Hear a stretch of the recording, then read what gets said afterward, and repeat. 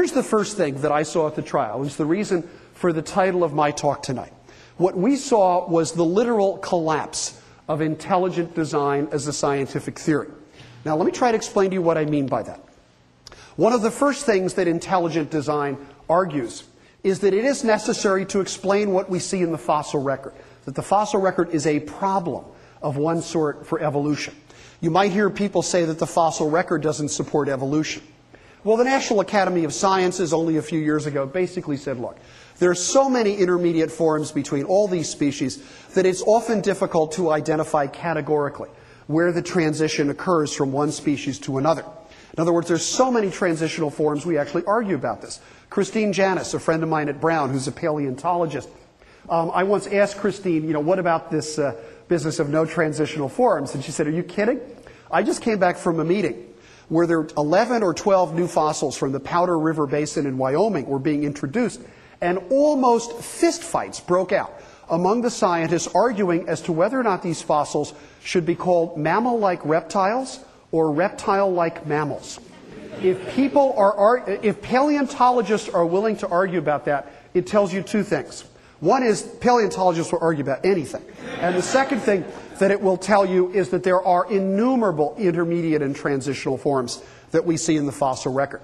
But I want to go a little bit further than this. One of the arguments that has often been made against evolution is that the fossil record doesn't have the intermediates that it ought to.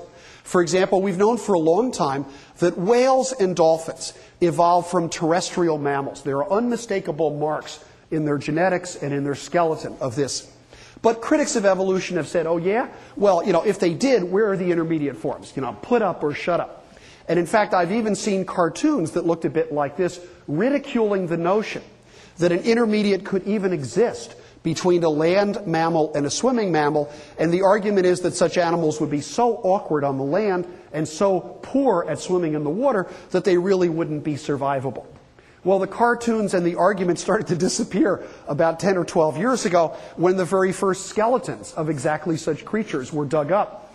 This is the skeleton of an organism which is now called Ambulocetus natans. And if your Latin is good, you'll know that Ambulocetus means the walking whale and natans means who swims. This is the walking whale who swims.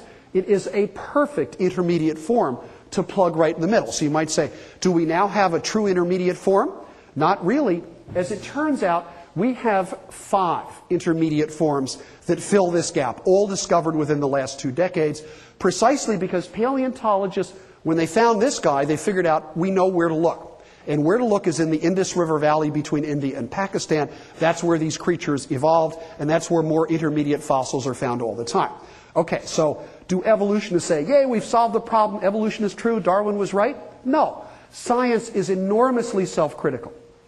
If this really happened, if this is a genuine evolutionary series, do you know what has to have happened along with it? The middle ear has to have been completely changed. And the reason for that is the middle ear that a land mammal like us has is very good for hearing in the air. If any of you have scuba dived or snorkeled, you know that your hearing stinks underwater. Hearing is lousy. But the underwater hearing of these guys is sensational. It's so good they can use it as a form of sonar.